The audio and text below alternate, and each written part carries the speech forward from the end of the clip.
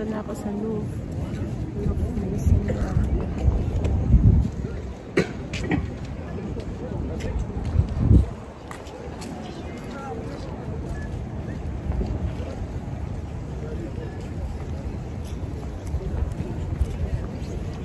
Wait, where? Adonis. Where? What?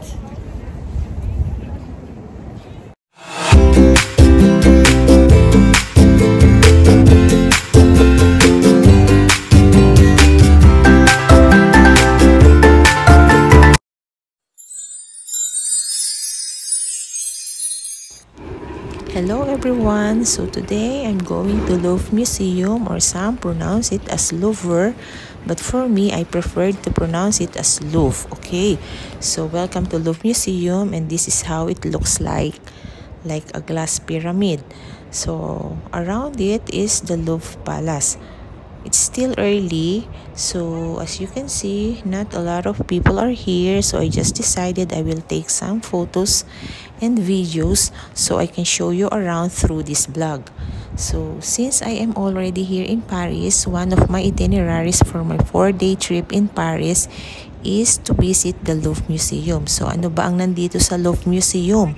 So dito natin makikita ang mga maraming sculptures, artworks, paintings, portraits, and one of the most popular and famous portrait na matatagpuan natin dito is the portrait of Mona Lisa. So tara, samahan niyo ako, hanapin natin si Mona Lisa.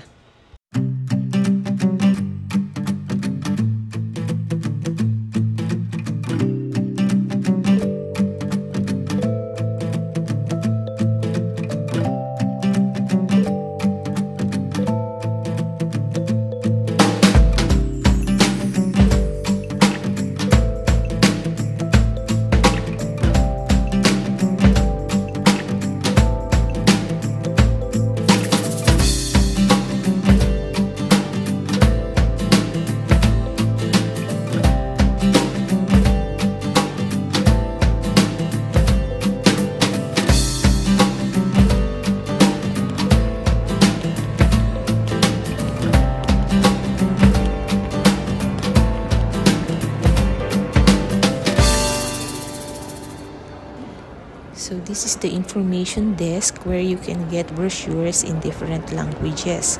So for me, of course, I chose the one in English language. So inside this brochure, you can get information and direction kung saan mo gustong pumunta. Kasi inside this museum, you can see areas kung saan andun yung mga Roman and Greek sculptures. Meron namang isang area na puro mga paintings, meron namang isang area na puro mga iba't ibang mga klaseng artworks. So for me, ang gusto ko lang namang mahanap or makita is yung portrait ni Mona Lisa. And also this one, ito yung pyramid na nandun kanina sa itaas na ipinakita ko sa inyo. Okay, so tara, pasok tayo.